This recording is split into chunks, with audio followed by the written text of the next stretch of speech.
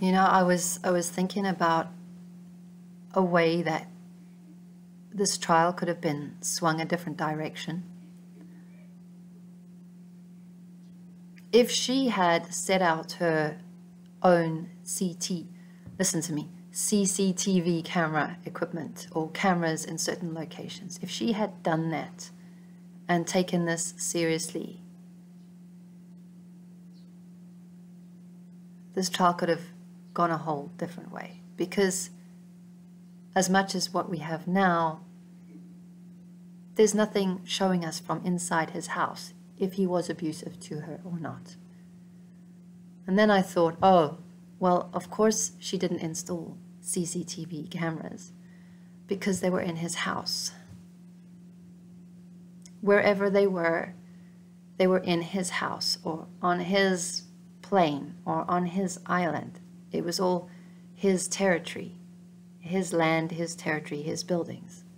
So, of course, she couldn't install CCTV cameras when she probably first started feeling the need that she could, because you can see all the footage she has is just from her phone. There's no way she could have installed CCTV cameras within any of his properties without him knowing about it, without his staff knowing about it. And I'm pretty sure there probably is CCTV camera footage on all of his properties. And it's probably carefully curated. I mean, did we actually see any CCTV camera footage that he could definitely show, look, this is what happened that night, and I did not hit her at all, or I did not kick her, or anything like that? Did we see anything like that? I don't recall that we did. You can bet there's probably some CCTV stuff out there that was probably doctored or left out.